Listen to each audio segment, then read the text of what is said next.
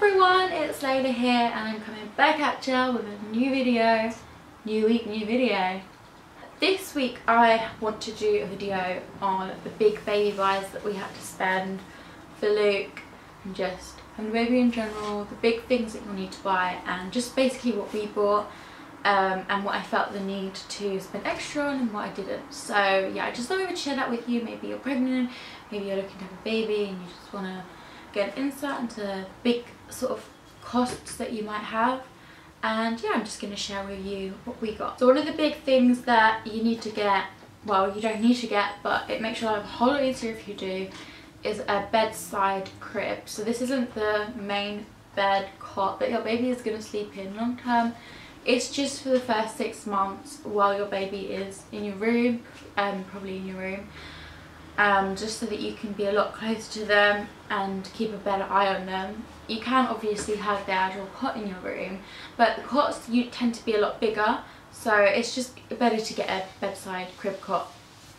And we went for the snooze pod and that was £199. I really recommend the snooze pod.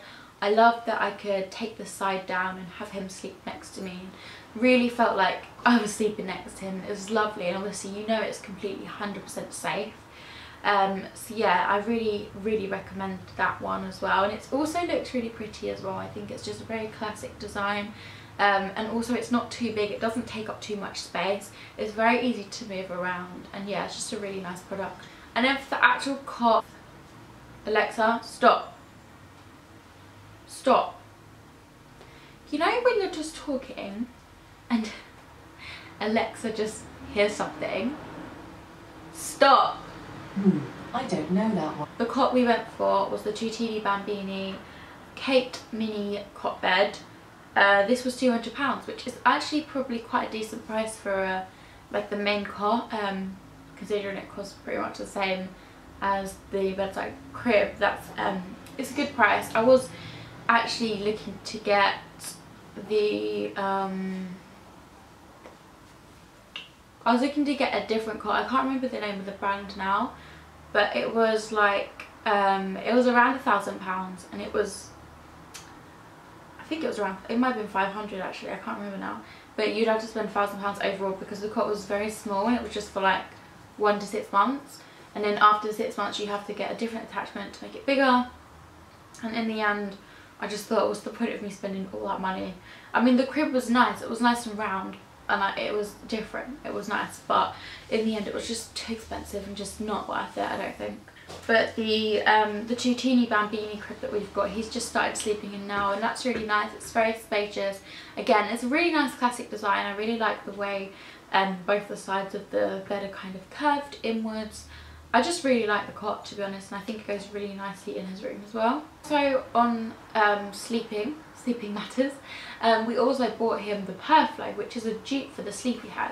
I don't know if you've heard of the Sleepy Head or the Perflow, but the Sleepy Head is quite well known and it costs around like £130, and it's basically it's a pillow to put the baby in, and it makes them feel like they're sleeping in your room because they're so like enclosed in the space, and it's very comfy for them, it's very nice for them. It's all about mimicking the room for baby sleep. So yeah, that's basically what the Sleepy Head does. £130 for a pillow though, not the one. We got the Perflow, which as I said is a dupe, and that was £65, so a lot better. And to be honest, I hadn't got the Sleepy Head, so I don't know the difference, but he really likes the Perflow. He sleeps absolutely fine in it, and I don't see much difference except for the price and obviously like the deluxe brand that Sleepy Head is. So yeah, I'm happy with the Perflow that we got. He really likes it, he still uses it, and yeah, it's just nice and comforting for him, to be honest. Okay, so the next couple of things are if you're planning on bottle feeding instead of breastfeeding, and that is number one, a prep maker. So our prep maker is from Tommy Chippy. I think they're the only brand that does it. I haven't seen another one, and it's so good. So if you don't know about formula and bottle feeding, formula powder needs to be sterilised before a baby can drink it because it's not sterile in the powder form. So you have to boil the kettle every time you want to make a baby bottle, and obviously like put boiling water in the powder, mix it together and give give it to the baby, but then you've obviously got to wait for that water to cool down, so you can't give it to them immediately. So you know, that's one of the big downsides to bottle feeding. But the prep maker actually does something really clever. So it puts a little bit of boiling water in and sterilises the powder, but then makes the rest like a normal temperature, so it's drinkable for the baby immediately. It's been an absolute lifesaver for us. It's made bottle feeding so easy, and it's just meant that we don't have tantrums. If he's hungry and he wants to drink now, he can have it immediately. So that's been an absolute lifesaver. I think it's around £68, obviously depending on if you can get a deal or whatever. But yeah, I would 100% recommend if you're going to bottle feed, even if you're going to part bottle feed, because it just, you know, you're tired, you've got so many other things to do, you don't need to be waiting around for a bottle to cool down. It's just so much effort. So yeah, the prep machine, I 100% recommend. It's so good. Okay, and obviously you need to sterilise your bottles. So if you are bottle feeding or part bottle feeding or any of that, then you need to get a steriliser. Ours is from Tommy Tippy. It cost £35, which I think was a really good deal. And yeah, it works absolutely fine. Nothing wrong with it, no problems. It does everything it should. It's great. Moving on, so next we've got the monitor, the baby monitor that you're going to use when your baby's in his room, just to see that they're okay and everything.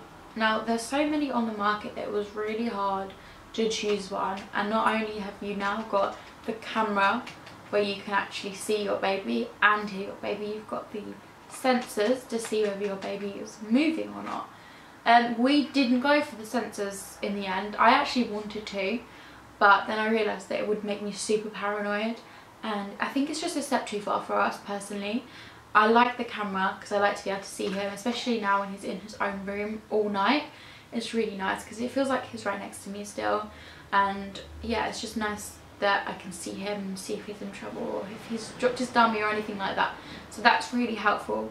We went for the Motorola one in the end, which works really well. That was £100 and you get the camera with it. You also have a little microphone so that you can speak to your baby in the camera if you want to try and soothe your baby or something like that. So yeah, it's pretty standard camera, baby monitor. Okay, and then moving on to the buggy. But for the Oyster 3 stroller buggy, now we had limited choice when it came to buggies because our car is pretty small, so we had to work out what was going to fit in our boot. So yeah, that's why we pretty much ended up going for the Oyster. It probably wouldn't have been my first choice otherwise, just because there's quite a lot of other pretty ones on the market that I probably would have preferred. But it works fine, and you know, it is quite easy to fold up. There's just a little clip that you use to fold it up and fold it down. It's very easy to use. It's quite lightweight, so you can easily take it in and out of your car. So yeah, I had no qualms with that. That was really nice. The price of the buggy was £500, and then obviously when they're first born they can't go in a buggy, so there's an attachment carry cot, which is an extra £169. We were really lucky because my dad had the same buggy for my little sister and she was only born 3 years ago, so he'd kept the carry cot part to his buggy, so we were able to use that and not have to pay extra for one. But yeah, the carry cot buggy is really nice actually, and again, lightweight and easy to store. So car seat's really important. Even if you don't have a car, you have to have a car seat to take the baby home in. If you get in a taxi or if you know you're getting a lift, they will make you have a car seat before you can take your baby home from the hospital. So we have the Cybex Atten infant seat, car seat, £150 that is. Again, that was from my dad, so I was really lucky again that I was able to get that one.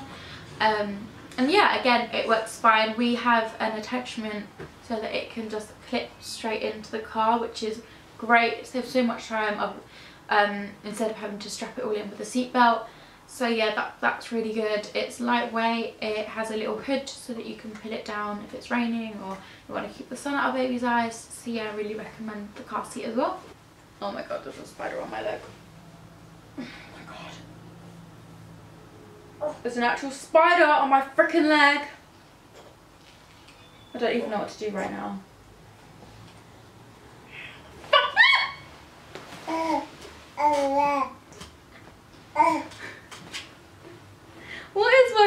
knife. I don't know what to do with it. Like, I feel bad, but I want it gone. And Luke's just laughing at me, by the way. I've let it go, guys. I let the spider go. I feel bad to kill it, because it's not nice, but I'm so scared of spiders. The next thing is a bath seat for your baby. I mean, it's not like a massive baby buy. Not really going to cost that much. But it's obviously something that's quite necessary. In the first early days, we literally just used the washing up bowl for him because he was so tiny.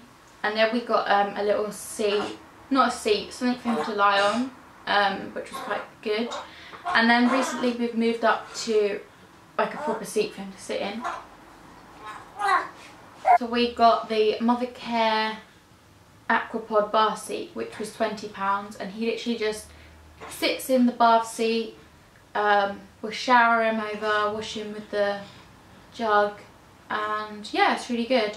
I really like it. The only thing is that the sides, there aren't any sides so he can fall left or right, so you have to really make sure that you're keeping an eye on your baby and not letting them fall, and also that they're strong enough to hold and sit themselves up before you use it. Okay, so on to toys. A play mat is really important. Usually your 10 minutes piece when you really need it, or your shower time. They're really great, especially when they're young, because there's so much for them to look at and play with. We went with the Tiny Love Gym Mini Playmat, which cost £57, and yeah, that's been really good. It's got like loads of different things to do on the mat. There's like different noises it makes. There's also like handprints and footprints that if they kick and like pat will make a noise, and it's very colourful, and yeah, just really nice for baby to play with and play on. It also extends so that when they get older they can sort of roll about in it. And then we have the swing seat, which is really good for putting them to sleep in the early days, and also it's just really relaxing for them as well. And they like being swung. Babies like the motion, so we have the Ingenuity Convert Me Swing seat, which was £60. Again, this was another hand-me-down from my dad. We've been so lucky with that because yeah, we saved a lot of money on things that we would otherwise have to buy. But yeah, we really like the Ingenuity seat because it swings back and forth, and you don't have to do it yourself. You put it on you press a button and it just does it like mechanically, so that's really good. And he, even now 7 months, still enjoys sitting in it, and it calms him down, and he's happy enough just being swung back and forth. So yeah, that's really good. And then when they get a little bit older and they need a booster seat or a high chair, we were going to go for the IKEA high chair actually, although again there's a lot on the market, but in the end we got him a booster seat high chair, which is a portable seat that you strap onto a chair that you have at home. That's the one we got for him because we just didn't think we needed a different one, and it's worked fine for him. Our one is the Summer Infant Deluxe booster seat high chair, and it was only £25. Some of them are ridiculously expensive, and I really like, I mean, go ahead if you want to spend hundreds of pounds on a high chair. I was tempted because there's some really beautiful ones out there, but at the end of the day they're going to eat their food on it, they're going to make a mess on it. It's a high chair, you don't need to spend more than £25 on it, and even less than that if you want. But yeah, so that's the one we've got, and that works for him. He likes it, he's safe in it, he can eat his food in it. And last but not least, we have the Baby Bjorn Carrier. We got the Carrier 1, and that was £139. I don't use it that much, but Jack, my partner, he uses it quite a lot. I think for me it's just that he's quite heavy now, so I don't really want to be carrying him around a lot. I'd rather have him in the buggy. But yeah, when they're younger it is quite nice, especially if they're quite needy and they want to be close to you all the time and you can't get anything done, because you can just strap them to you and get what you need to do done. The Baby Bjorn one is really good. I think it can last him up to like 3 or 5 years or something like that, because there's like loads of different settings on it which you can use. And he actually likes being in it because he can see the world and he feels like he's included in what we're doing, which is nice for him. But yeah, it's obviously not a necessity, but it is a nice extra to have, and it gives you a different option other than just using your buggy. So that is all my big baby buys that we had to splash out on. If there's anything else that I've missed out, then just let me know. Sometimes I have a really bad memory and I'm just like, oh, I forgot that. But yeah, that's everything that I could think of. Yeah, if you have any other recommendations for baby stuff, especially as they get older, that I might need to get, then please let me know, because he's getting to that age now where I'm not sure how much longer things are going to last him. But yeah, hopefully we've got a few more months left. Also, if you have any other video requests for me, leave them down below, and I'll have links to everything that I've mentioned in this video in the description box, and all my socials are linked down below as well. So follow me on Instagram, Twitter, all of that. I'll follow you back, and yeah, I think that's everything. Thank you so much for watching, and I'll see you in my next video. Bye guys.